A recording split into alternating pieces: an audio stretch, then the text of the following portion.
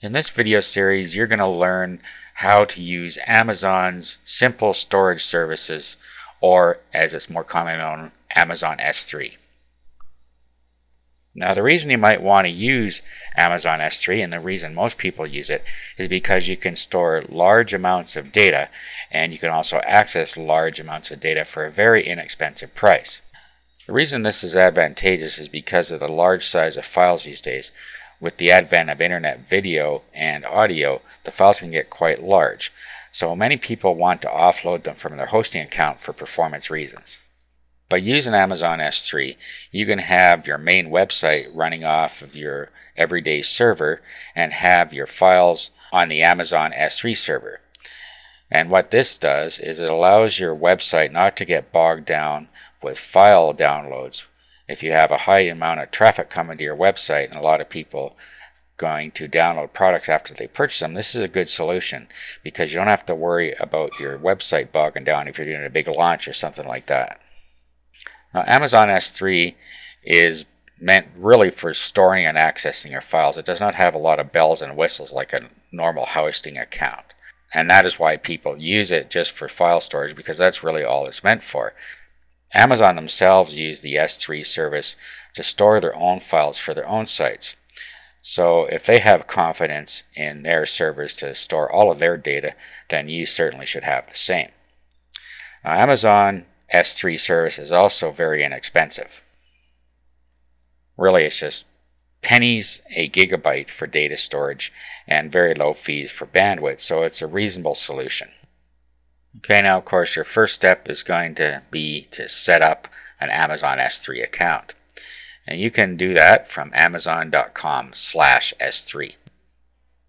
Now if you already have an existing Amazon account, you can use that, and when you sign in using that account, you'll be told that you have to set up an Amazon Web Services account. And just go ahead and continue at that point. If you don't have an Amazon account, you can just click up here to create an AWS account. That stands for Amazon Web Services. Next page you get is just an overview of the prices of data transfer and data storage at the time that you're signing up. At the bottom it'll show your payment processors that you already have on file. Then you can add any others down here if you want. And click continue. Then you just review your selections. You can also add their premium support if you want that. Then just click complete sign up. At this point you'll get a welcome email, and in that email they're going to tell you that you need an access web key in order to send valid requests to the Amazon S3 service.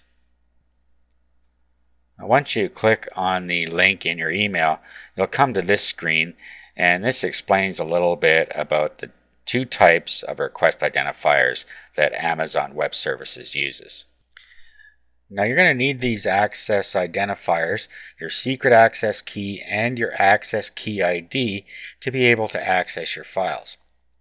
Now there is a lot to Amazon S3, but we can bypass all of it just by using the Firefox browser and a plugin. And I'm going to show you how to use the Firefox plugin and the browser together so that you can access your files and they can be viewed on the internet.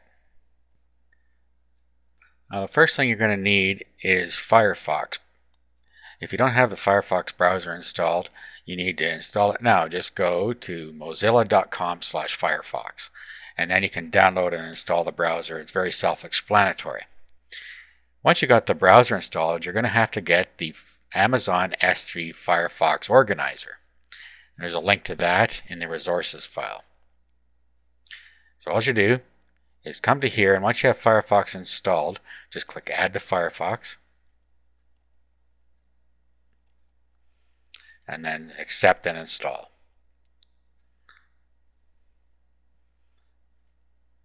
Click Install now.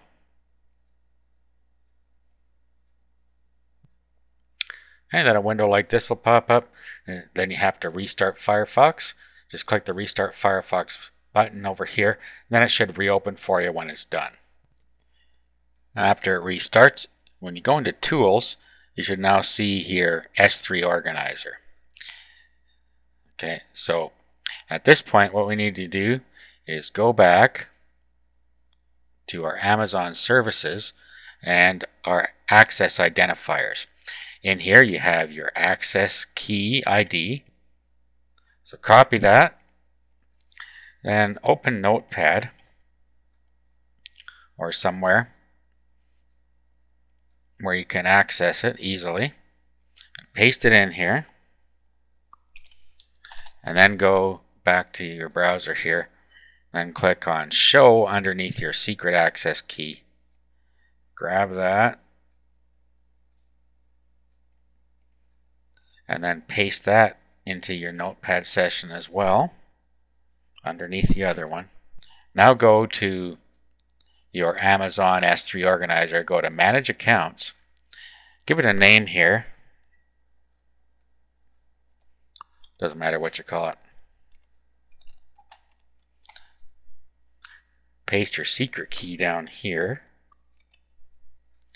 and paste your access key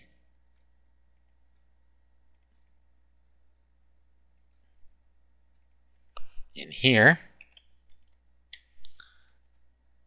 Click Add. Okay, so now you have S3 account 1.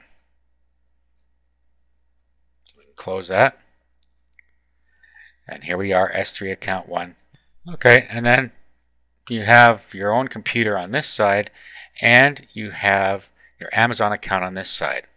Now, Amazon folders are called buckets. So what you have to do here is create a directory, and your directory is your bucket.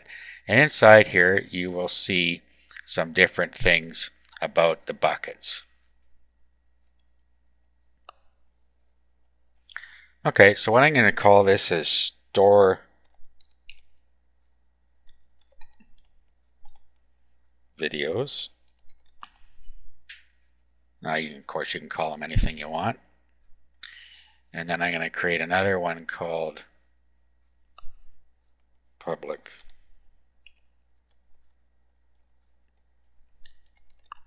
videos.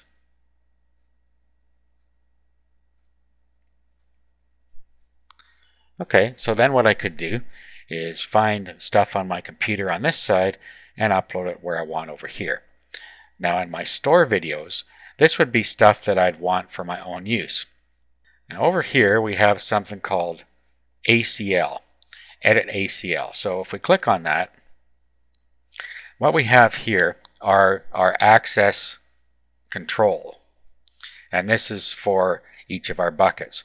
So in the current bucket, which is my storage bucket, I have everyone read, write, and full control, authenticated users read, write, and full control, and owner read, write, and full control, which is what I want in the case of my store videos, because this is only for my use. So anything I upload here is simply storage for myself. Now, under public videos, if I go to the ACL, I'm going to want to edit this. So I'm going to want everyone to be able to read it. That way, if I have videos in there that I want people to be able to read, or I want people to be able to download files, I want them to be able to read it. Click OK, and that's how we set the permissions the way we need them.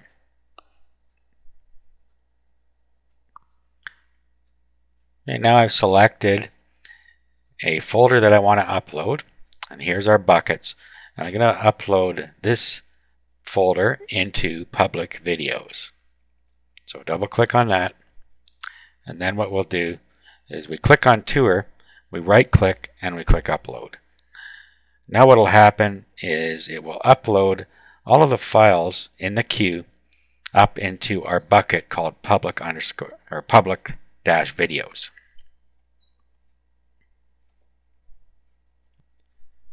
Okay, so our folder has now been uploaded inside of our bucket called public videos. Now here's something to be cautious of. Let's look at the ACL, access control level. Notice that it is not readable, and that is because, now we can set it here if we want.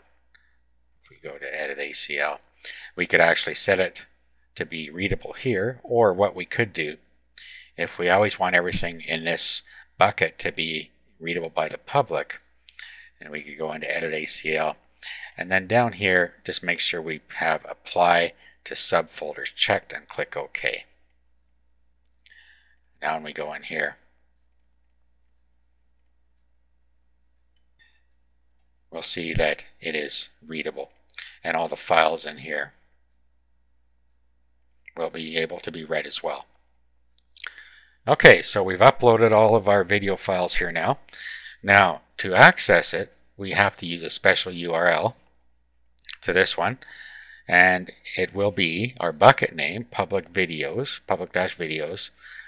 dot s3.amazonaws.com/tour, and then /tour.html will be how we access this video. And just to make sure that works, we'll bring that up now. Actually, now let's clear this. We can clear the completed. Now I'll bring up a blank window here, and then we will paste the URL in there that we need to use. So the generic name is bucket name. So what you will use is the name of your bucket .s3.amazonaws.com/folder name/file name. And that's how you access files. I'm going to include all this in a document that comes with the video so that you know what I'm talking about here, and I'm going to show you in a sec here. Okay, it's now loading the video into the browser here. And as you can see, it's loading Camtasia Studio file in there, and that's how we get everything to work in our Amazon S3 account. Now let's just go over how to embed your video into an existing web page.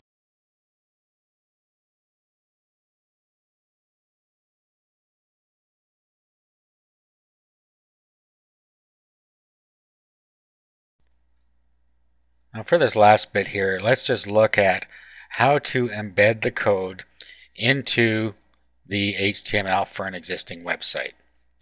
So here we have the code that came with this project on my computer here. So if we open this with Notepad, we can take the embed code out of here. See, users looking for simple embed code. So what we can do is just grab the simple embed code, do a copy. We'll close this. I'm going to make a whole new web page here, but I could just pop that into any web page if I want. But I'm going to create a new web page. I'm just going to do it with Composer here. And go to Code, Source. And we'll just pop it right in here. And then all we have to do is put the new path to the files here. So our path is, remember, is the bucket name .s3.amazon.ws.com/tour/tour.html. Well, we don't want tour.html in there because we're not actually accessing the file. We're just accessing the directory. The files are inside the /tour directory. If we go back to our S3 here, we want the tour directory, and then our files are inside there. So let's go back to our website here, and let's get the URL to where the files are. And all we have to do is put in front of the file names our path. Okay, so just like that. And then we do the same thing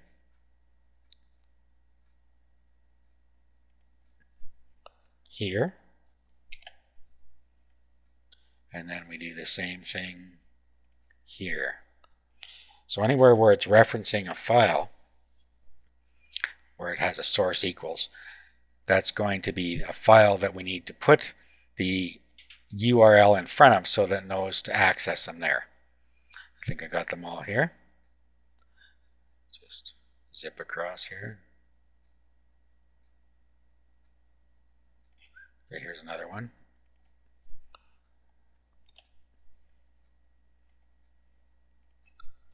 too many slashes going on there. Okay, so anyway.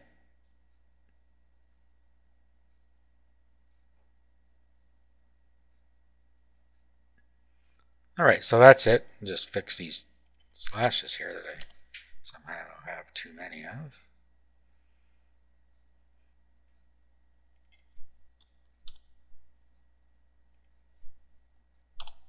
Okay, so now what we'll do is we'll save our web page here to our desktop.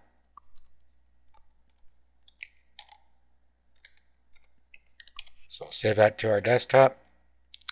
And now we will open that. And there it is. We've now embedded the video right into our web page. Click play and it should start to play. And you see that it is playing. Okay, so that's about all you need to know about using Amazon S3 to store your files and to have people be able to publicly access your files as well.